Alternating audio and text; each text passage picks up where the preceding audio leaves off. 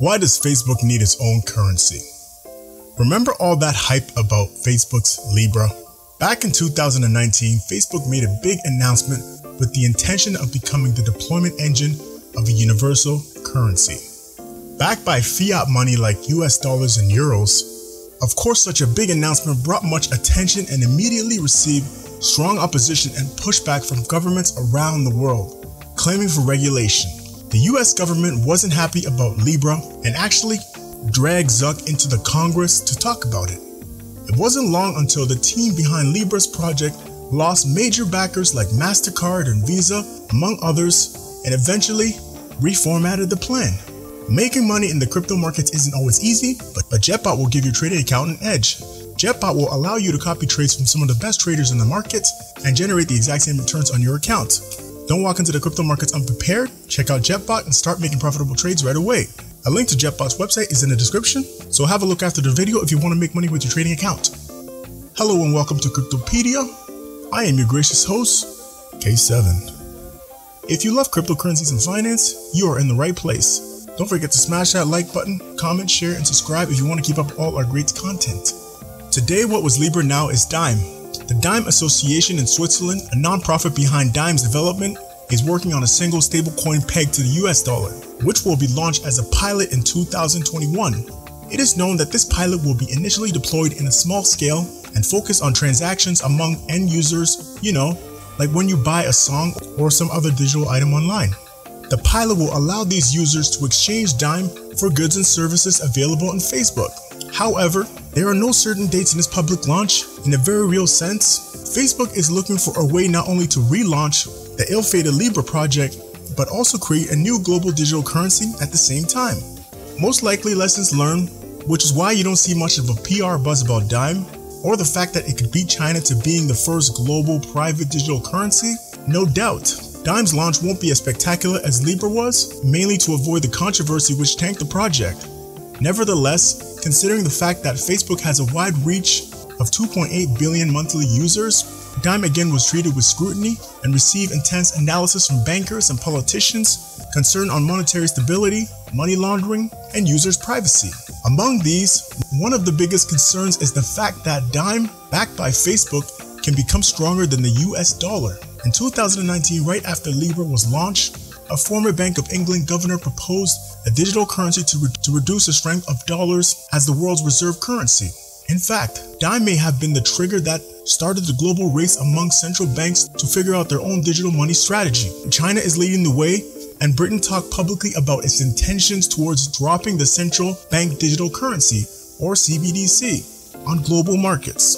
Facebook isn't a stupid company. It has become possibly the most successful advertising company of the 21st century, and it got there by having an amazing knowledge of human psychology.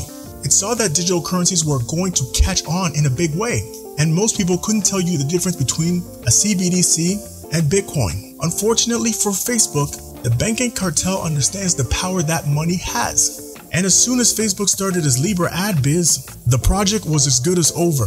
Central banks don't like competition, especially in an environment like the one we have today. After Libra's big announcement and breakup in 2019, the cryptocurrency market gathered big momentum with Bitcoin blasting up to 60k USD this year, and firms like Tesla and Square investing big into crypto. As we say, Facebook isn't a stupid company. It saw that things were changing and it wanted to get in the action. To show just how right Facebook was back in 2019, Coinbase just went public on NASDAQ, so it looks like things are changing for cryptos. Diem needed an extreme makeover after losing the support of major names like Visa, MasterCard, and Stripe, followed shortly after by PayPal, eBay, and Vodafone. The company also suffered the departure of Kevin Weil and Diem's public affairs chief, Dante Disparti. The makeover included a name shift from Libra to Diem earlier this year and the appointment of Stuart Levy as CEO. Levy, a heavyweight financial player, was formerly HSBC Chief Legal Officer. Take a look at all the drug money HSBC runs for the cartels, and you will understand who this guy is. HSBC knows how to operate in the global financial arena, and they have been doing so since people called the company by its full name, the Hong Kong and Shanghai Banking Corporation. If you've never heard HSBC called that, don't feel bad. It was founded back in 1865. Diem's team is now in dialogue with Swiss financial regulators to secure a payment license in Switzerland as a key step towards the launch of the project. Besides, since users will have to undergo KYC checks, Diem's developers are adding different functionalities and use cases and applications to address regulators' concerns. Because the KYC system in this existing financial system keeps the dirty money out. Diem's plan is to start experimenting on small numbers of users as soon as they get the permission to launch. Eventually, as the project evolves, the idea is to bring in more merchants and partners to the chain. Being backed by Facebook, Diem is blessed from his birth by the enormous power of Facebook's user network. Also, despite those stormy Libra days, Diem Association managed to maintain the support of major companies such as Shopify, Spotify, and Uber. Another aspect of Diem being developed through the social media giant is that it will enable more people to engage in the crypto universe. But the known history of Facebook's commercialization of users' privacy data logically arises a big concern. The Diem Association will need to prove they take privacy very seriously if they want to succeed. But the real question we need to ask is, why does Facebook need its own cryptocurrency? So some people suspect that Facebook is really trying to make Diem the first private reserve currency worldwide. Because central banks weren't scary enough. Also, as it happens in most underdeveloped countries, Facebook is the main, or only in some cases, phone application to access the internet, becoming the global access point for the poor. A good example of this is Facebook's new app, Discover. The app gives a combination of free browsing data with the option of purchasing additional data provided by local mobile companies.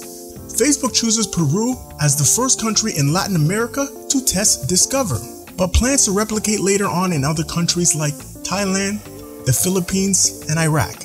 Discover users can visit determined websites such as BBC News, Wikipedia, Bing, and of course, Facebook and Messenger, without paying for the data used. The preceding phenomenon that gave birth to Discover was Facebook application-free Basics.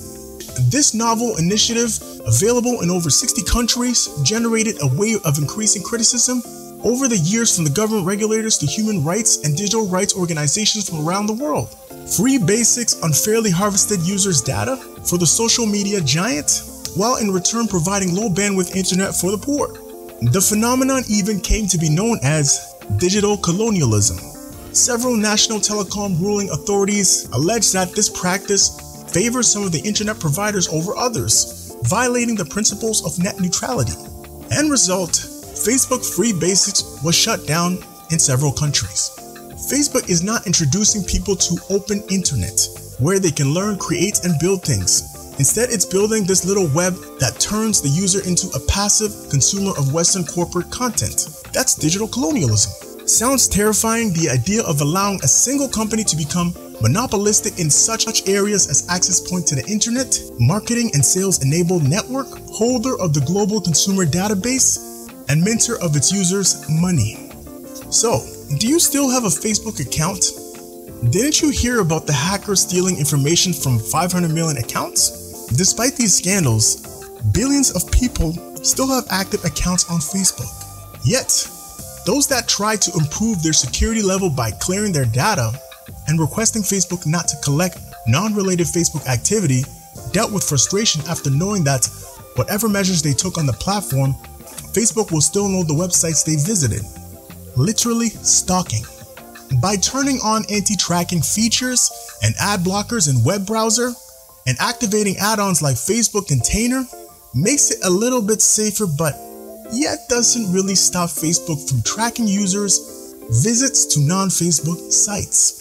Our preferred advice is to permanently delete your Facebook account and all the data it contains. And as far as Diem goes, avoid it. Thanks for watching Cryptopedia. If you've enjoyed this video or learned something from it, don't forget to smash that like button, comment, share, and subscribe if you haven't done so yet. This was your gracious host, K7.